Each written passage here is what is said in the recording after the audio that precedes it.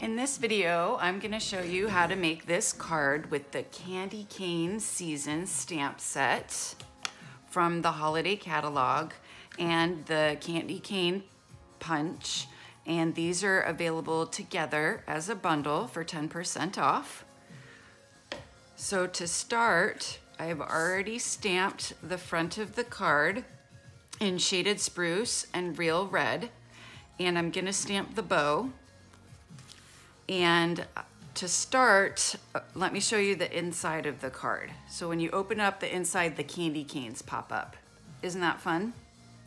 So to create the base of this card, you're gonna start with a piece of 5.5 by 10.5 piece of cardstock, and you're going to score it at 4 1/4, 4 3/4, 5 1/4, 5 3/4, and 6 1/4. So basically you're gonna score it in half at 5 1/4, and then you're gonna create 2 more score lines a 1/2 inch away from each other. And this is going to create the piece that you need to place your window sheets in to pop up when you open the card. So I'm gonna show you how I did that. So here's my card base. I've put a piece of Whisper White in so that you can write a message or stamp a sentiment. But I've folded, and I'm gonna make sure I really get these lines creased really well with my bone folder. And you're gonna fold back and forth, and you're gonna create this M on each side. So it's gonna be an M on each side. So then this side is gonna fold up, and then this side will fold down. So then when you're done, you're gonna have a W. So then on the inside of the card, with your piece that you're going to write or your sentiment down, this is going to be your middle right here. And you're going to use window sheets, and you can cut them a 1/2 inch by 3.5. Let me just double check that, by 3. And I'm just gonna do 3. You can do more than 3. And just remember, when you get the window sheet, there's a blue film on it. So that way when you're cutting, the surface of the window sheet doesn't get scratched. So you can just remove that. And then you're really gonna wanna use a really strong adhesive. So the only adhesive that I've found to work the best and be the strongest is the red line adhesive. So I'm just gonna take a strip of this and place it inside on this second scored piece all the way across. And then I'm gonna trim that. And then I'm going to press that down really well. And then I'm gonna remove the red liner. I like to use a little, actually, you know what's even better to use is our new Take Your Pick tool. So you can just use that to pick up the liner. This tool is great for getting dimensionals and all kinds of things. Okay, so now I'm gonna start by placing one in the middle. So I'm gonna do another one on this side and another one on this side. I'm just gonna kind of eyeball it. And then I'm gonna fold the whole card over and just really make sure I get that pressed in there so it's gonna hold, so it's gonna stay. Okay, so here we go. We're starting to get the inside of our card. So now, once we've taped the inside, we're going to move to the outside, and we're gonna tape the 2 sides on the outside. And this will keep the card together, and it will also create the pop-up inside. So that's kind of nice. So we'll do one on this side, and then we'll do one on the other side. It doesn't matter which piece you place it on, it just needs to be on one. So again, press that down really well. Take your pick tool in here to get that liner up. And then I'm just going to open this up, press down, and we'll do the same thing on this side. This is a really fun card. I love cards that have surprises inside. Looks like a normal card, and then when you open it, everybody always gasps or says, wow. So it's really fun. I love these kind of cards. Okay, so this is going to be our card. So when it opens up, our little candy canes will pop up right here. Okay, so for the front of the card, I used the Swirls and Curls embossing folder, and I've layered that on some Whisper White, and I've taken some of our mixed satin real red ribbon that's in the holiday catalog, and I've cheated. I've cut it short, and then I put a little bit of adhesive and wrapped it around the back and stuck it down. And then I'm going to just tie a bow and use a glue dot to place it on the card. That's my cheat that I like to do, so that I don't have to be fussing with trying to tie a bow while I'm trying to tie a knot. You know what I mean. Okay, so this is gonna go on the front.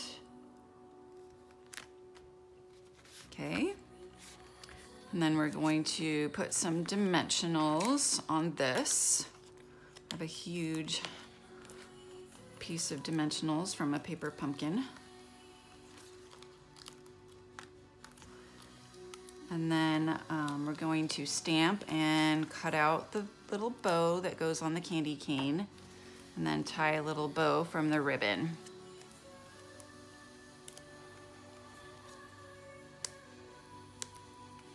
All right, got that there. And then I like to tie bows on the roll, so that way I can see exactly how much ribbon I need, and I'm not wasting any ribbon. I can just trim it right off from the bow. So you can get your bow exactly how you want it. A little bit more, tighten that up. And then we can trim this up. And then I'm just going to put a little glue dot. For glue dots, I just tear off and remove to expose one glue dot at a time. And then I place the ribbon on the glue dot to pick up the glue dot. It just makes it easier. And then I just place it on the card. So this is the front of our card, minus the ribbon. We'll get to that. So now we're going to stamp the candy canes and the ribbon and punch those out with the punch. So I've already started stamping the candy canes and the ribbon. So I've stamped the outline of the ribbon in shaded spruce. And then for the inside, I'm going to use Call Me Clover, just a little shade lighter of green. Okay, and you just want to make sure you take your time to line it up, because it does line up nicely when you take your time to do it. So that's the ribbon. And now for the candy cane, this is a little bit tricky to line up. Sometimes I don't get it quite lined up. So definitely take your time to line it up, and pardon my head if my head gets in the way, but I just want to make sure I'm going to line this up. So just take your time and make sure you're lining it up. Pretty good, almost there, but we'll call that good. All right, so now to punch things out. Oh, it's hard to close these with long nails. All right, so to punch these out, I'm actually gonna cut this little piece of ribbon off, and I'm gonna use a Post-it note, another little trick, to place it inside. And there we go, there's the bow. And then this is gonna come in handy again, so we'll just reserve that. So now I can start punching out my little candy canes. So just make sure I line that up nice. I can tilt that. And then I'm gonna trim this off. We'll punch again.